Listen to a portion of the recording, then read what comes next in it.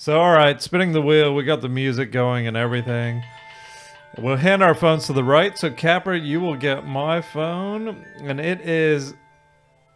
that is gone to an ad, but it was on camera roll. Camera roll. Camera roll. An ad? Well, because I refused to pay the $2 for the pro version. You got enough money to buy me lunch and pay this guy's rent and shit? Yeah, exactly.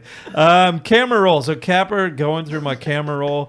Like I said, it's been months. Yes. So God knows what's in there. Have at it, Cap. All right. So, yeah. what do we got here?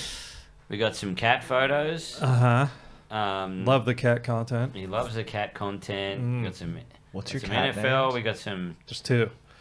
Patootie and LaShonda. Cool. Pretty cool. I like that. Yeah. I like those names. Yeah. I met a lady in America. Yeah. Okay, so this is pretty funny. It looks like a Letterboxd review of Harry Met Sally. Oh, I love this. And it says, I think the scene where she pretends to come is great. The old lady wants to come too. She'll eat whatever it takes to come. Did you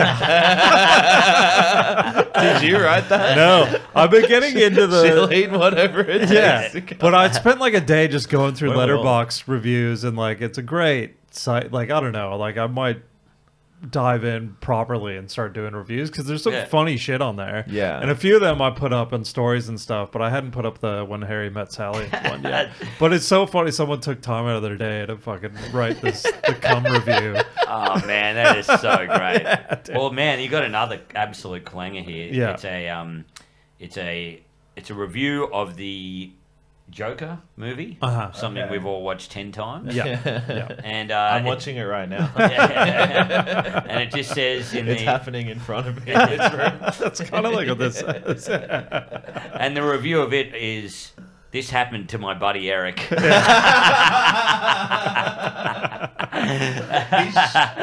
shot a guy in the face on TV. Yeah. Robert De Niro. Yeah. He's like the dude spinning the signs, and he gets the shit beat out of him, and he's like, "Bro, you should watch the Joker. It's like what happened to you after you murdered." He's talking to him over the prison phone. Yeah. It's the funniest thing I think I've ever seen posted like on Letterboxd, and especially that's so good. Yeah, and I wonder if he's done it on a bunch of movies, but for some reason posting that on the Joker is the best. He also says it like just one thing happens to him in the movie.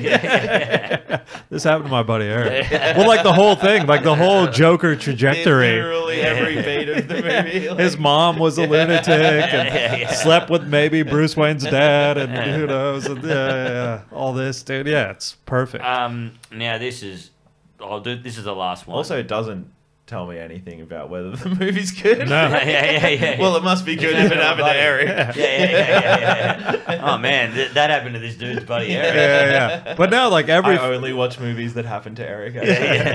Man, but now every film from now on, right? Like, say someone asks, "Have you seen Oppenheimer?" And you're like, "Yeah, that happened to my buddy Eric."